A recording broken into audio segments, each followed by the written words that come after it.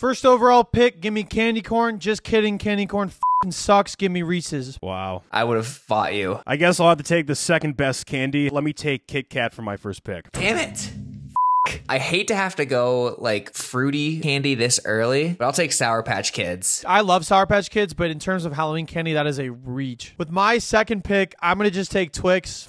This is not only essential for Halloween, also essential with s'mores. Let me take Hershey's, the one without almonds. Trash on anything but s'mores. Hershey's is garbage. Your palate is mayonnaise. I just love these now because I couldn't have them as a kid. Give me caramel apple suckers. Such an L. Such an L. Are you kidding me? With my third pick, this is going to be sort of a reach, but this is just kind of just a pick for me. I'm going to take Butterfinger. Those first few seconds about Butterfingers is great. If Yacht hates his pick, f him. He doesn't know what he's talking about. Let me take M&M's for my final pick. No, I was almost going to take him. That's a great pick. Give me Starburst. Yeah, that's a good pick. Very essential, classic, timeless candy.